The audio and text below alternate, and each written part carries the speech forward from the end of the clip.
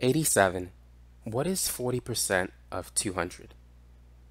Now we could think about this mentally or we could use the formula. Let's do both ways. First, let's focus on it mentally. What do you think 10% of 200 is? 10% of 200, all you got to do is move the decimal point 1 unit to the left to get the answer. That's going to be 20. That's a tenth of 200. If 10% of 200 is 20, what's 20% of 200? Well, if 10% is 20, 20% is twice the amount of 10%, so it should be twice the amount of 20, which is 40. Now, what's 40% of 200? It's twice the amount of 20%. Twice the amount of 40 is 80. So 80 is going to be the answer.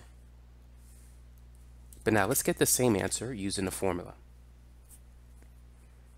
So here's a percent formula that you could use. The part is equal to the base times the rate. Or in short, P is equal to B times R. The rate is the percentage. The base, that is the whole value. It's the number that is associated with the word of. The part, well, as the word says, that's the part that you're looking for.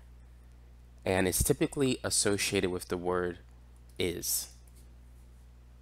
So in this problem, what is 40% of 200?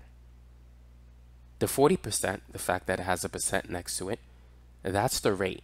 So this is R. Of 200, the word of, that's associated with the whole value. That is the base. So we're looking for the part in this problem. So we want to calculate P. So P is equal to the base is 200, times the rate. 40%, you want to convert that to a decimal.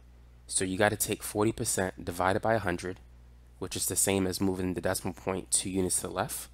So 40% is 0.40. So we're going to take 200 and multiply it by 0.40. Feel free to use a calculator for that, and that will give you 80. So that's how you could use the percent formula to answer questions like this.